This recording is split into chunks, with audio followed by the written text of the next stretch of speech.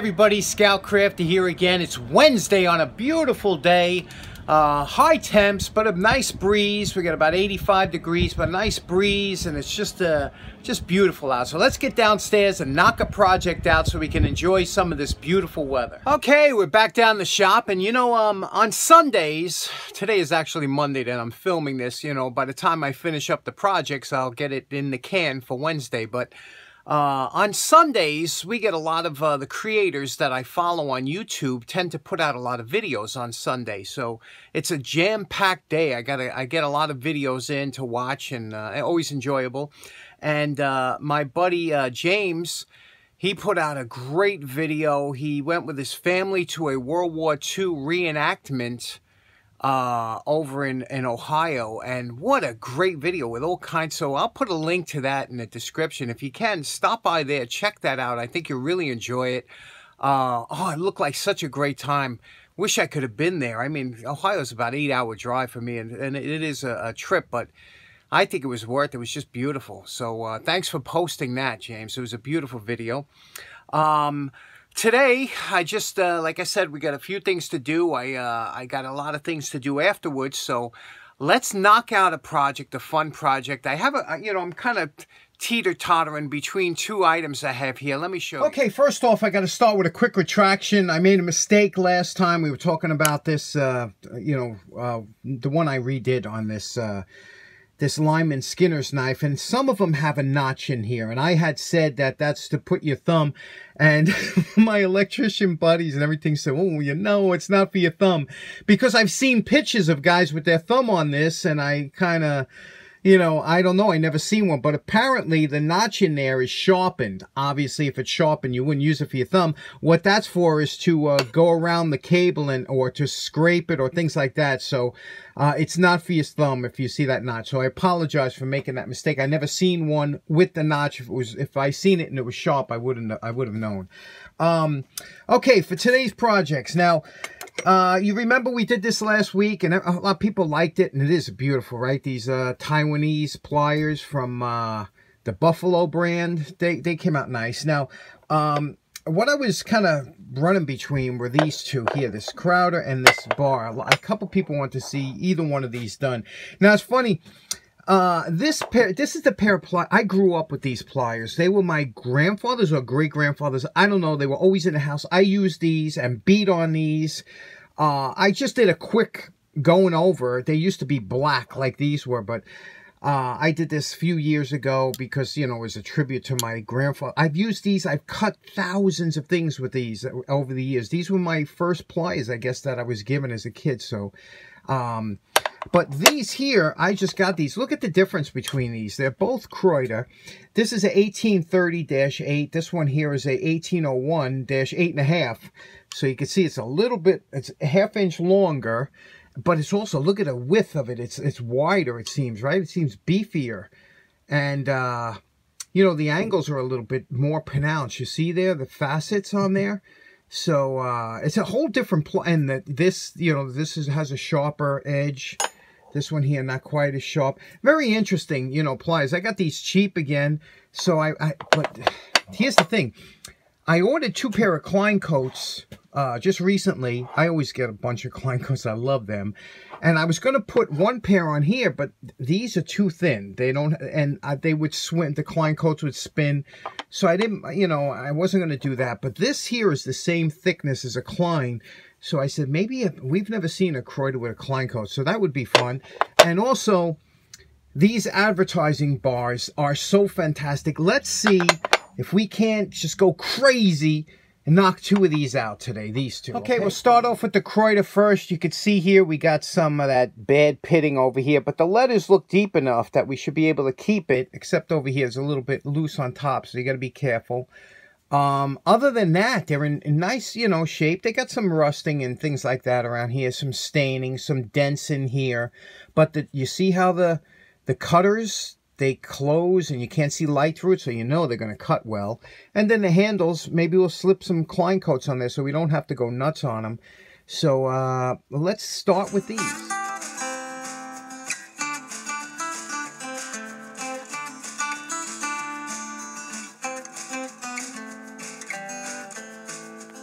Okay, here we are after just the flap wheel with the grinder, and you can see we're able to keep all the lettering. We just got to go with the belt sander to smooth out some of the rough areas and the corners. See, it's a little bit sharp here, but you can see we got all the facets nice. It looks good, don't it look nice? And we're gonna. I'm excited to see what the Klein coats look on these. I've never seen a pair with these, you know, and it should balance them out. But that's just with the flap discs. Now, before I try and finish these off, while I got the flap disc out, we'll just knock off some of these. This is an octagonal, and you can see here what the advertising was on this. It was Crooks. Is that a missing P? Crooks Coop Lumber Association, and Crooks, South Dakota. There was a guy who had a bunch of these on eBay, so, and they were all in good shape. Different brands, you know, different. So he must have collected them, and I grabbed a couple. But first we're going to hit this with the wire brush, because we want to get in the lettering, and we also got to get in these crooks here. That's always tough to get to, so let's do that. Okay, here's our post-wire brush evaluation. Now, again, we don't do the whole bar, but you see how nice, just with the wire brush, this comes out. Got all the, whatever residual junk was in those letters, got them out. And we will fill that in with a little Scoutcraft red later on. I got to be careful on this edge because you see that the lettering is a little bit tilted. I don't want to really get rid of it. But we just want to clean this bar up. I want to show you how useful these are and why you need one. Now, this has a little bit of a flat on here, and I'll show you what that's for later. Same thing with here. You know, you want this flat.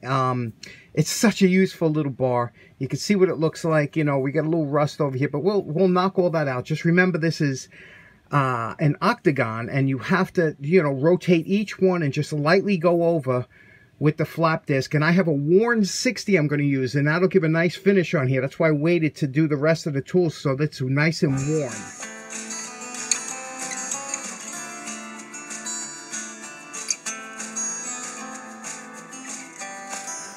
Now, this next segment I'm filming in real time. This is real time and how long it takes to do each one of those octagonal facets. And you can see here I take small passes and I use the light reflection to make sure that I'm getting in the middle of that facet, that I'm not curving it over. So I have my head directly over it and I'm looking up and down to see the light and where I'm touching on that bar. Next, I'll take the back of it and I'll just follow that line, the two lines on each edge up, and then as you know, I do every other octagonal facet to get it finished. Now, when we're doing the surface with the lettering in it, these letters are stamped nice and deep, which is what we love. But still, we're doing a circular motion and going over it lightly, making sure to do a little bit less pressure on the lettering area so that we keep them nice and crisp. Okay, here we are. This is just with the flap disc here. And you can see it's coming out nice. Now we have to smooth and blend everything. We'll do that with the fiber wheel, but I'm very happy with the way it's come out. Now, just a tip about the flap disc. This is what a worn flap disc looks like. You'll start to see a curve. First of all, it gets a lot, it's down about 1/4 of an inch on each side or whatever, so it shrinks in size as it's wearing. This is what a brand new flap disc looks like, you could see, and this is where you're touching mostly from here to here. So, you know, this part here is, you know, still pretty, it has a lot of abrasive on it, but this here you can feel it's very smooth, you know, and that's why a worn flap disc, this is a 80 grit. You can see here it says 80 grit. This worn flap disc will behave like a 120 grit because it's all worn. But if you take this will give you a lot of scratches. That's why for certain things I wait a while and use these worn discs to you know, to get a finish. Whereas if you use if I was to use this disc, it would leave a ton of sharp lines in there.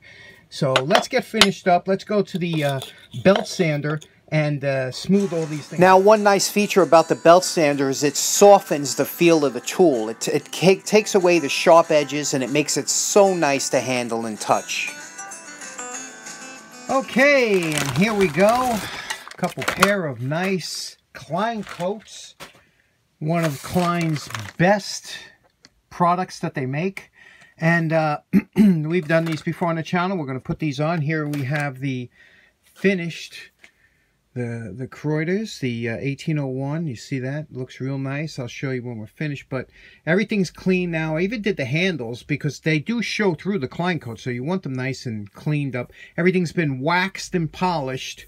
So let's put these on. We have to dip these in hot water and using a rubber mallet, bang them on. I'll show you. The first thing we would do is take a can, fill it with hot tap water, and place these with the open end in the hot tap water with about 1 inch sticking out of the water, because this you want to remain hard and this you want to get flexible. So super hot tap water, and it's got to stay in there for about a minute. Okay, now what we're going to do is we're going to take the Klein coat out of the hot water, whip any excess water that might be in there, place it over here like this, and line it up. You can see it's lined up with the grips on the outside. I like to place it on my piece of wood in a vise, and here's where the rubber hammer comes in real handy. Just tap it down like this until it seats, and just keep tapping it. When it's halfway down, make sure it's still going on straight. You can always turn it a little bit when it's halfway down, but just bang it on until it seats all the way down. And when it's all the way seated, you'll see it's lined up nice here. See that? And that's just beautiful. Now we'll do the other side the same exact way. Now you know my favorite part. Remember what these two tools look like before we started. And we're calling this project done. Look how beautiful these came out, huh? Let's take a look at them. Let's start one at a time. Let's start off with the Kreuters. Now here we have these beautiful Kreuter pliers. You could see here how nicely they came out. Now a couple people were wondering why I leave the grain. There's a certain grain to it. Why I leave that? Because it don't show fingerprints. If you mirror polish this, which I used to do, every time you touch it, it has a fingerprint. It looks horrible. These you could grab all day long. No fingerprints. And of course it waxed and everything's nice. Look at all the facets came out beautiful. These were just a beautiful, and look at those Klein coats. This is the first time I've ever seen Kreuters with a pair of Klein coats on them, and it's so balanced because this head is so big and beefy and wide. You can't have thin handles, you know, it'll look out of place, so to speak, but doesn't that look balanced and just pretty? And they do work good. Let me show you how they work. I have the, you know, Telltale zip tie, and you can see here we get the, clips. It's shooting it across the shop, so to speak. On, you know, it's, again, these are untouched, so I didn't want to touch them because they were original. Look at, you have the original. Can you see that? Let me just get in here. You can see the original mill marks. You see that there? The original markings of, you see that? How that's nice in there? Kept everything, and the milling marks inside of here. And the jaws are so nice. They were very little use on these. A little bit of oil coming out of the ring at it, but isn't that nice? Just a beautiful pair. Let's take a look at the crowbar. We did the mini crowbar. These are so great. You have to pick one of these up. These are just super handy, and they're so cute, and they're just fun to play with. And let's see what we did here. We did it up, obviously, you know, the way we like to do it. Put a little red in there to really highlight the letters. You could see now it does say it. And, you know, wax the bar and everything, and it feels so nice in the hands. And polish this out. And let me show you how this works. And you can see here, you can use this as a regular to get on the nails. Using your soft blow hammer, you could whack that to get under the nail. But also, you have this little flat here that can act two ways. One is a makeshift hammer, and the other, you know, a light-duty hammer, obviously. And also to protect when you wanted to hammer this claw into or under something. Also, I put a flat on the top of here. You see that little flat on top? And that's because if you wanted to bang this, again, with a soft blow hammer, and wedge yourself under a piece of wood. You know, so there's so many ways you could use this, and that's why I have those pronounced flats on top. And I only use a soft blow hammer, so it'll always look good. And you can see here, you know, the facets on here, but they're smoothed out now. So when it's in your hand, you don't feel any sharpness whatsoever. The only two slightly sharp points are the corners here, and I even took them down a little bit. But Isn't that just a beauty? And these were giveaways. There was thousands of these given away, mostly in the Midwest and things like that. I used to see a lot of tractor dealers and farm dealers and things like that. And of course, this lumber company. So, but, you know, on the East Coast, I don't think they gave away as much cool stuff like this. So now, in case you're thinking these weren't the real deal and they were cheaply made because they were giveaways, that's not the case. Listen to their tone.